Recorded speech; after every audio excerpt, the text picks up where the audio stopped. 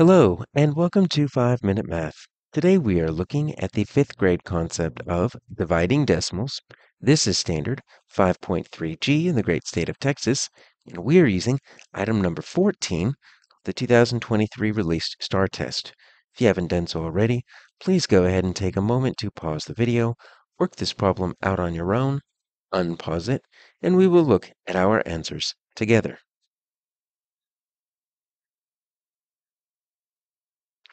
All right, so we have 3 computer monitors, and they use a total of 87 watts.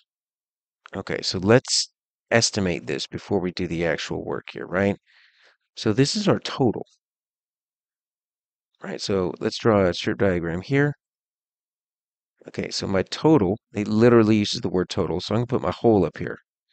Let's use a strip diagram. If that's 87 watts, and I've got 3 computer monitors, and each monitor uses the same number,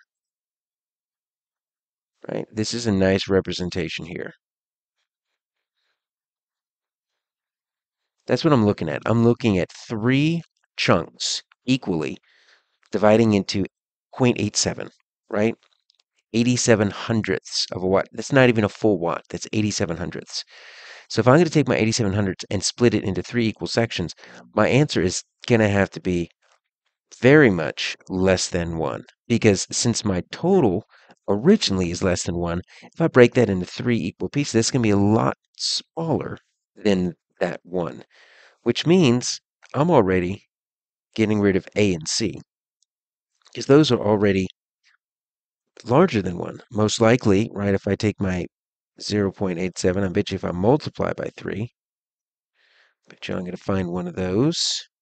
24, 26, yeah, 2.61. Yeah, that's what that is, right? Is if I multiplied by 3. So I'm already eliminating A and C, and I haven't even done the work.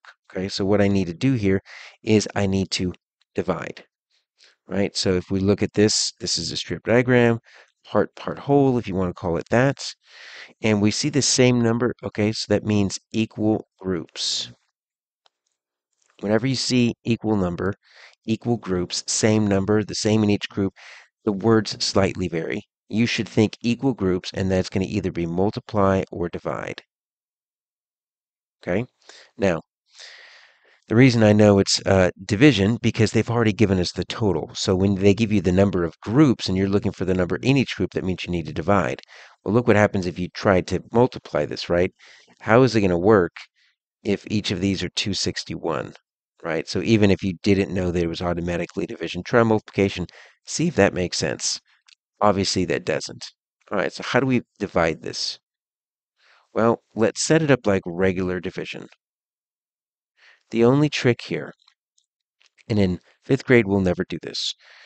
If you have a decimal in the divisor here, which we don't, then we are going to multiply that divisor by 10, by 100, by 1,000. We're going to do whatever we need to do to get that decimal out of the divisor, and then we need to do the same thing with the dividend. Right, so if it's like 0.3 into 9, we want to multiply it by 10, so we move the decimal over 1. We're going to have to do the same thing over here to make it 3 into 90, just so we get that decimal out of the divisor. But that's not the case here. We have a decimal in the dividend, and that's actually fine. All we're going to do is just treat it like it's 87, put a decimal up here in our answer key there, up there, on the divisor bar, up at the quotient. We're good. We just divide like normal. That's how we divide decimals. We look to see if there's a decimal in the divisor. Typically, there's not in 5th grade. If there's one in the dividend, just put a decimal up above where it is. Put it on that quotient bar. So 3 goes into 0, 0 times. That's fine. It's going to be a decimal. We're good with that.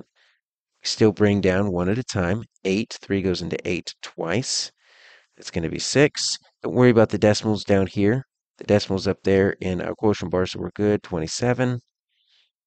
Okay, so that looks like 9. Right, if you want, let's go ahead and double check. Right, if you take your 29 hundredths, multiply it by 3, yeah, you're going to get 0.87, so we're good. So my answer is going to be D, 29 hundredths of a watt.